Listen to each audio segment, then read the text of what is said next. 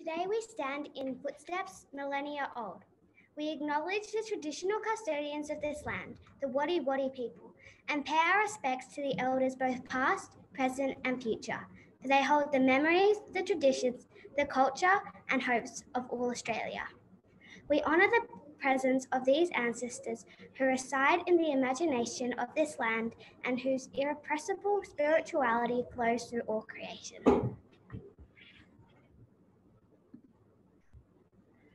Aboriginal and Torres Strait Islander people were the first explorers of this land and made the first maps. Aboriginal and Torres Strait Islander people were the first sailors of this land and navigated the rivers and lakes.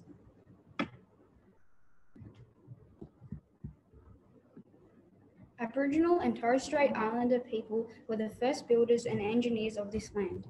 Aboriginal and Torres Strait Islander people crisscrossed the country and were the first explorers of this land.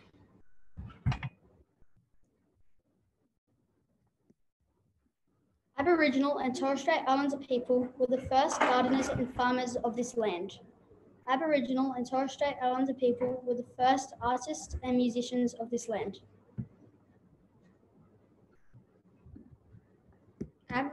Aboriginal and Torres Strait Islander people were the first to sustainably provide for their future in this land. Aboriginal and Torres Strait Islander people were the first to stand upon and make the first footprints on this land. Aboriginal and Torres Strait Islander people are culturally and spiritually connected to this land, always was and always will be.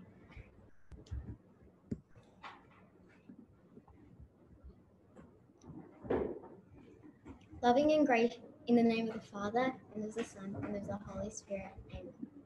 Loving and gracious God, who created this great land of Australia, we thank you for the Indigenous people who have lived on this land for thousands of years.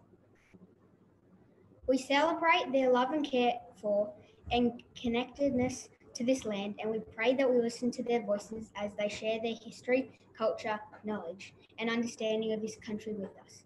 May we have open hearts, minds, and spirits. We ask this prayer in Jesus' name. Amen. Father, Son, Holy Spirit.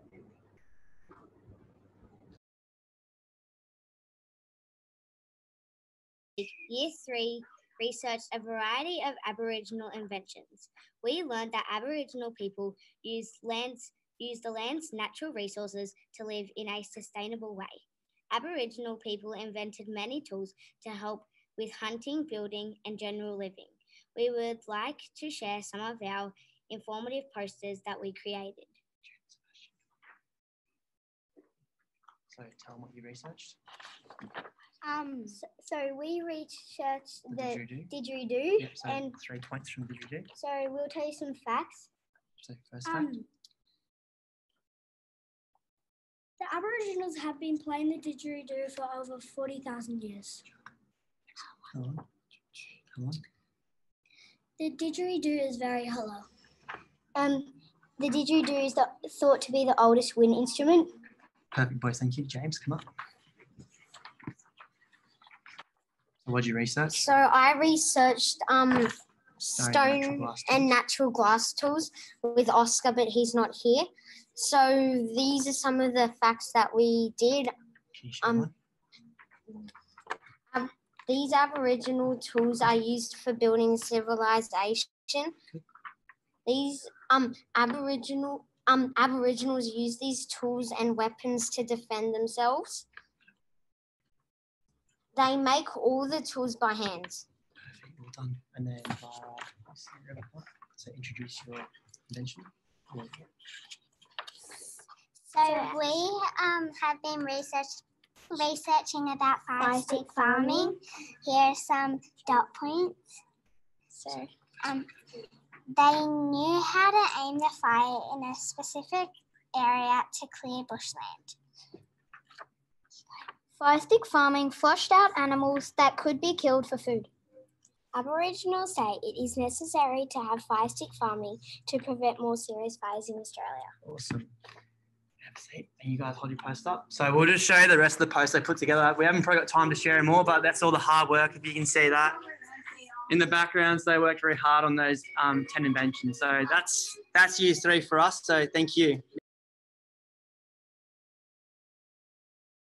Naidoc Week is a special time to recognise our first Australians who always was, always will be a part of our lives. Get ready, Jasper. For Naidoc Week Year 2, listen to a story called Brother Moon. We loved listening to Brother Moon, and it taught us about connection to country and how significant this is for Aboriginal people.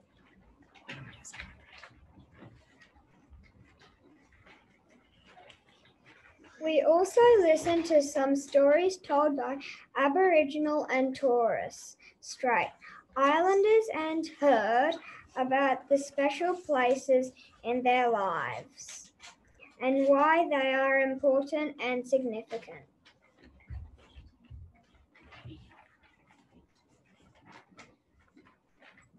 This led us into drawing our own special places and sharing reasons as to why we feel connected to these and how they make us feel.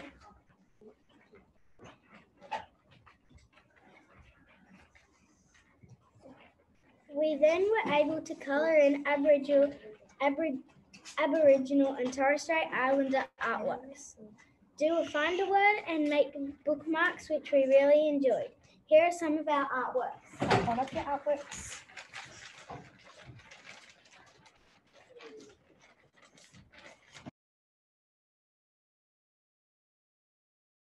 Naidoc fact wheel.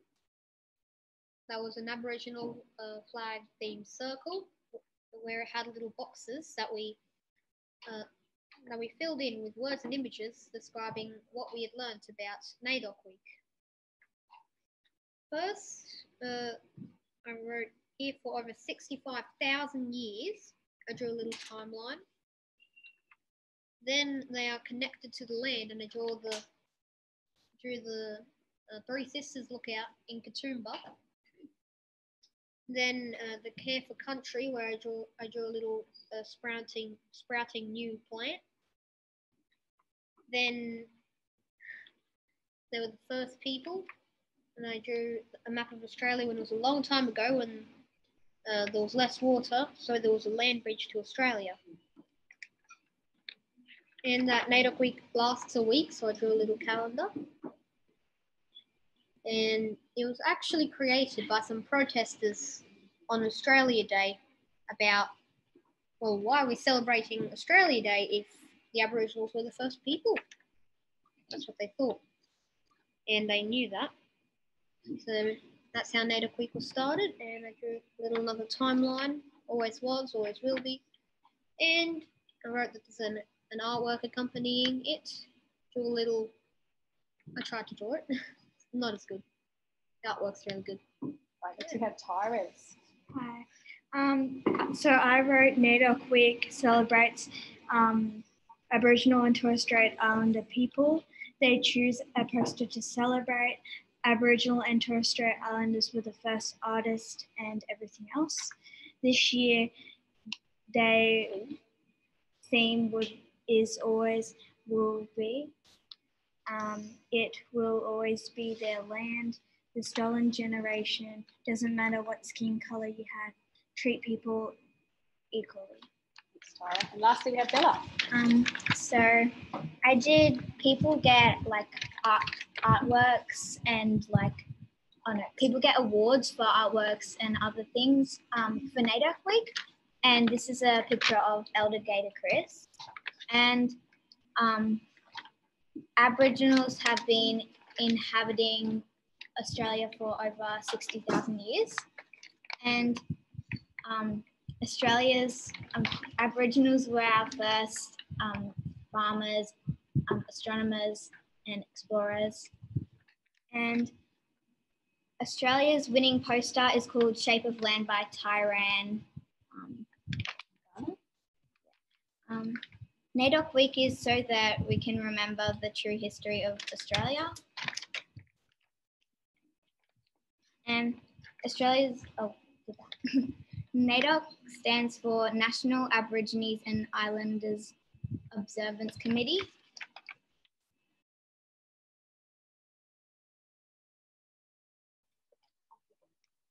Indigenous Australians track the stars to predict the changing seasons and link them to the important natural events on Earth.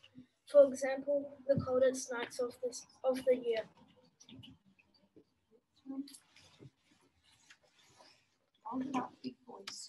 We discovered that Aboriginal astronomy is still being used today to guide relationships between people and nature.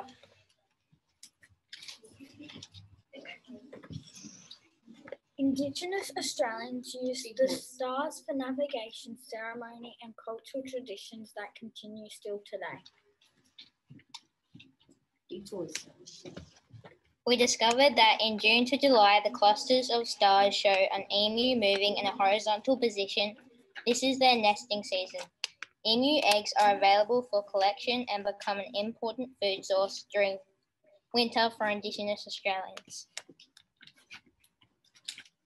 In August, the emu in the sky leaves the nest. It's a signal that it's too late for Aboriginal people to collect eggs as they begin to hatch.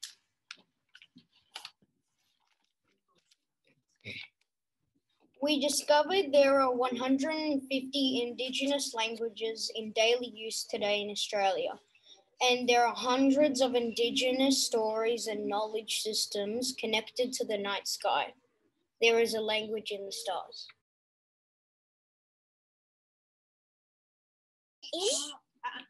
In kindergarten, we have been learning about Naidoc Week. Naidoc Week is celebrated.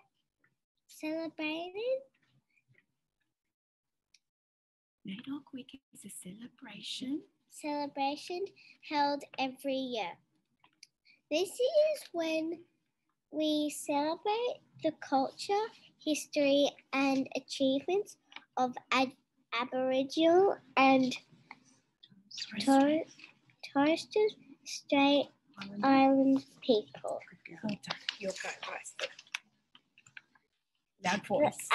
The Aboriginal culture should be celebrated and respected. It also shows that Australians from all cultures can live together in peace and celebrate our wonderful country. In class, we have looked at PowerPoints on Naidoc. We have also started looking at some of the Dreamtime stories like the Rainbow Serpent. This week, we have looked at wonderful Aboriginal artwork in class. In kindergarten, we have made Naidoc Week posters that we would like to share with you. Okay, stand up, kindergarten. Stand up and share your lovely posters.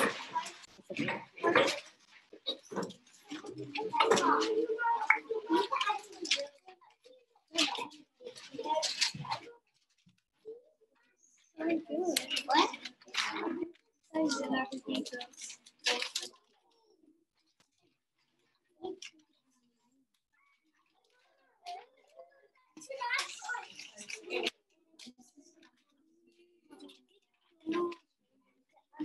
Make sure you can see it on the screen at the top.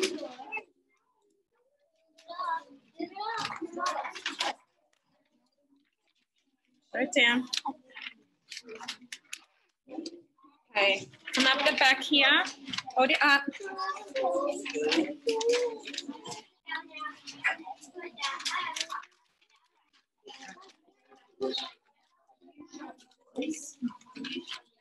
Hold it up, Callum.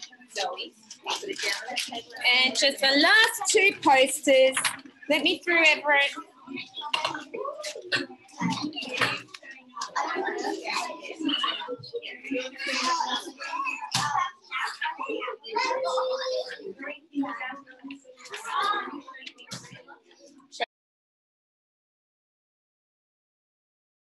created a mural for Naidoc. Each student was given a certain piece of paper, which was part of a big picture. We chose browns, yellows, and reds to show the colour of the land. Dark blue and light blue was to colour the sky and waters. Year 1 worked together to create this mural, just like the first Australians worked together to preserve this land.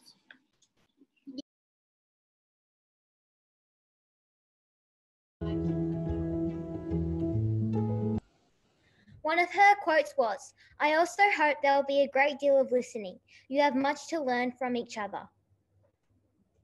We are all here now and we have to solve our differences and live together as Australians. I will use the title you have on me to bring the Australian people together. Together we can build a remarkable country and envy the rest of the world. She dedicated her life to be a nurse and became a charged nurse.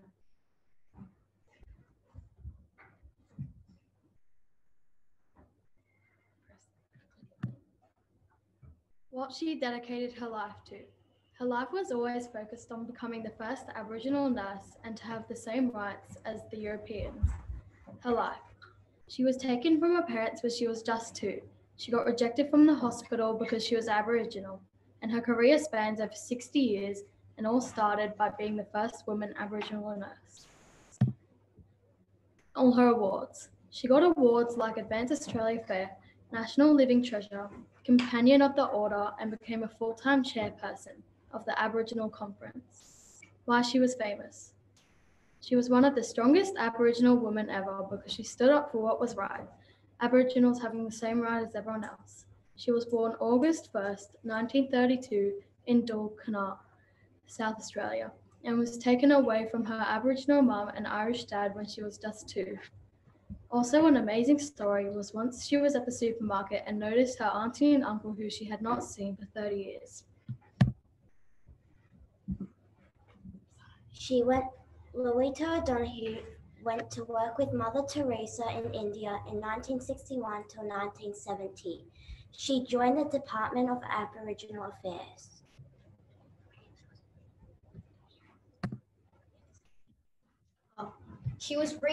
Lolita O'Donoghue was renamed Lois by the English. She was named Australian of the Year in 1982. She was a part of the Eddie Mabo case on Aboriginal land rights. Lolita was a very inspirational Aboriginal. Hopefully you learnt something.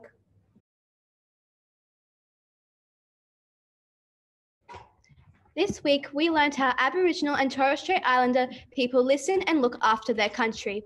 We learned about traditional Indigenous cultural burns for bushfire management. We are learning about this because the Aboriginal and Torres Strait Islanders have been here for over 65,000 years. Some key things we learned were that fire is a tool for Aboriginal people. It's a practical way of burning and is more efficient than conventional burning. Indigenous fires burn cool, light and patchy, so the native animals can escape freely.